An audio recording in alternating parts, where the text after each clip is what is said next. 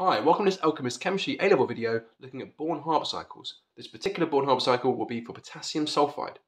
This is the third video in a series of videos on Born-Haber cycles. If you want to check out some of those earlier videos, please do click on the card which will appear now.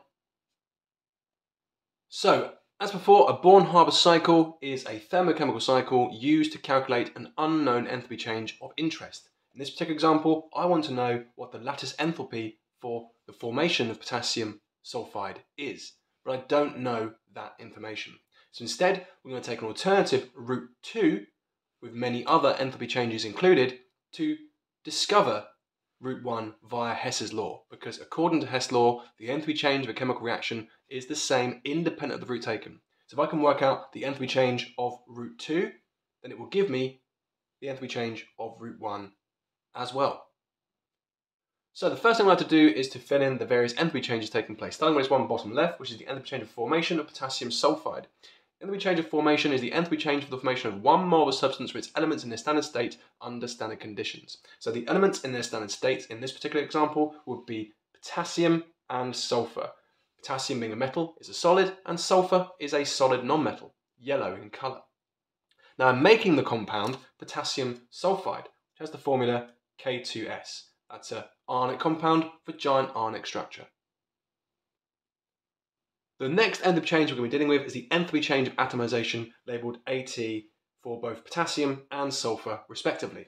The enthalpy of atomization is the enthalpy change for the formation of 1 mole of atoms in their gaseous state from 1 mole of atoms in their reference or standard state under standard conditions.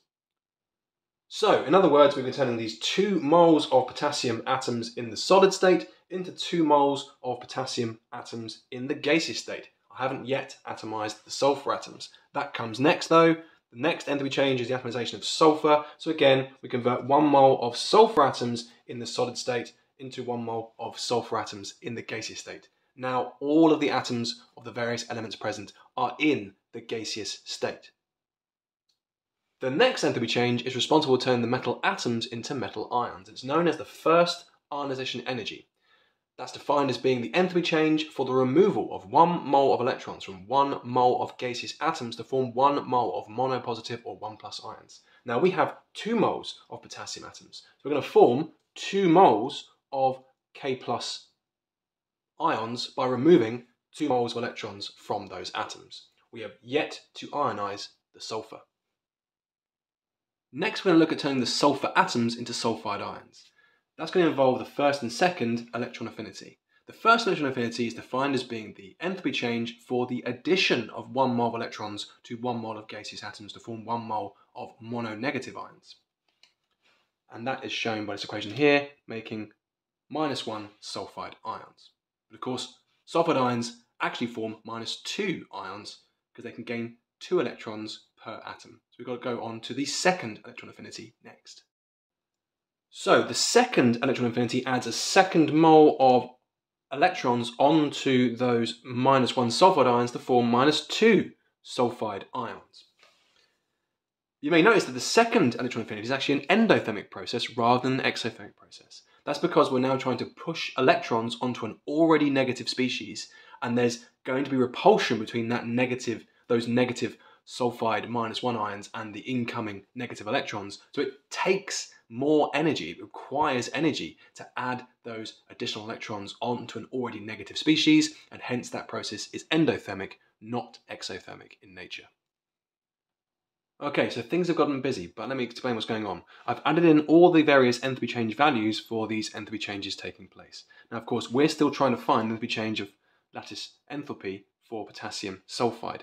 Now, we can't directly determine that enthalpy change, but we can take an alternative route that produces the same product, and according to Hess' law, the enthalpy change of a chemical reaction is the same independent of the route taken. So if we work out the full enthalpy change of route 2, it will be identical and equal to the enthalpy change of route 1, and therefore we'll find the missing enthalpy change. I'm going to take you through how we do that now. So, the trick to making sure you always go around the cycle in the right direction is as follows.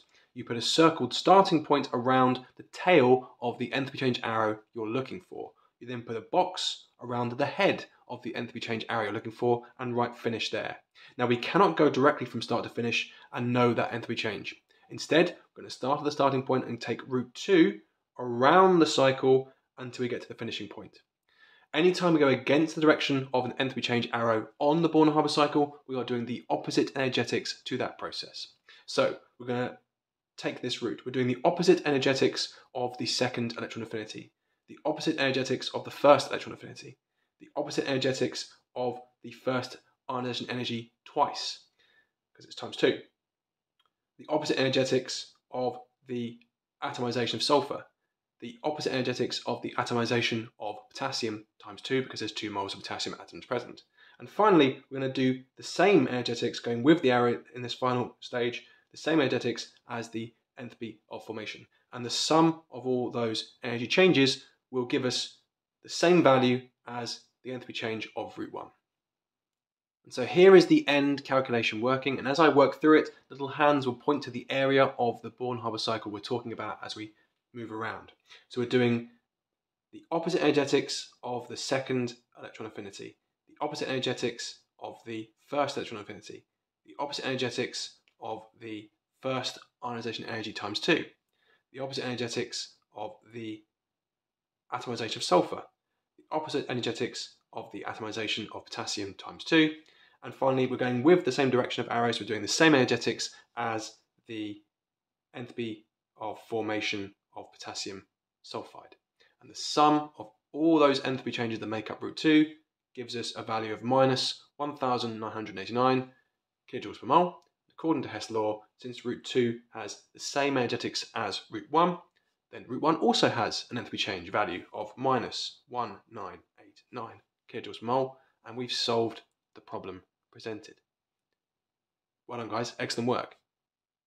Now, as I've shown you in the past, there is a neat little trick you can use to see if that answer is correct. If Hess law is applied correctly, then if we take away route 1 from route 2, then the answer will be 0 because they both have the same magnitude. And let's see if that works. We're basically going to go full cycle round this Born-Haber cycle from the starting point back to the starting point, and hopefully the energetics of that process will be absolutely nothing. So here we go. It's minus plus 532 minus 200 minus plus 408 times 2 minus